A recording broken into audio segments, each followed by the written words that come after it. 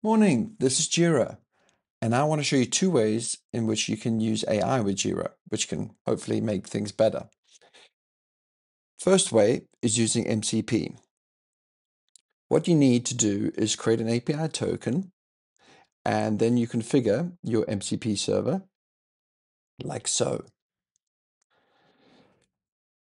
The typical MCP server for Jira is this third-party one, and let's and you configure your NRC with the Jira URL username and the token. So let me just show you how this works in practice.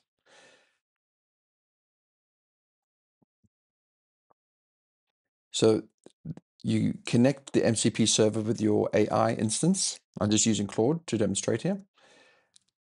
And let me show you something here, what you can do. So let's change task 2 to good morning, just to demonstrate that you can use update to say good morning in the title, and and in the description a poem about the British weather.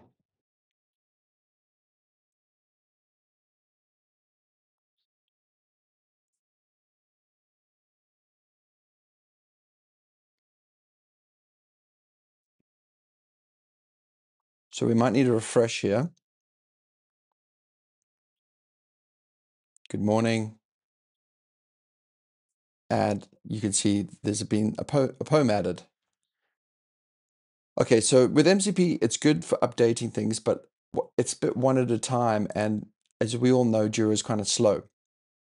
So how can we speed up the interaction with AI and Jira? Let me show you another way. The next way to interact with Jira is with beads. Let me show you how. I've configured beads like so, and my agents.md or my Claude MD is now programmed to understand what beads does. So beads is a task manager. So the idea is that we sync the issues from the board down. So let's just do that. Sync the tasks with Jira.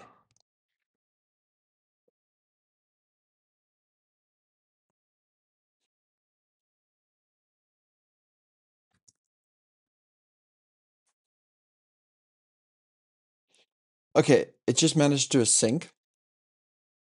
And the real power is that when we work offline or just work locally with the AI, we can then do huge changes. So let me demonstrate. Say it's the start of a new sprint. You have a feature, you have two features of making a cake. So let's have a please create two new features and a cheesecake. These need to be broken into tasks, then sync them with Jira and put them into the sprint.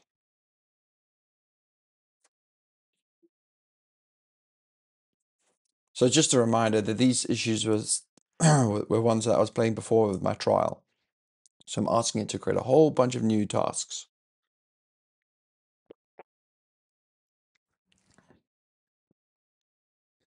It's running BDQ8, which I could run myself actually. But you can see the power here is that AI is controlling, running these things locally, planning the sprint, and then we sync it up to the Jira board. Of course, AI is even smart enough to add the links, add the dependencies. And this is the powerful thing here. Now we have a way of syncing a whole batch of changes, which is much faster than using the MCP. Can't see any changes here, but let's have a look at the backlog. You can see there's all these new issues created by AI. And though it kind of struggled here, it did work out how to proceed. I'm going to end the video here. I hope you got the point that AI with Jira is amazing. And we really should be leveraging this new tool to help plan our sprints, help organize the sprints, and keep them up to date. Thank you for watching.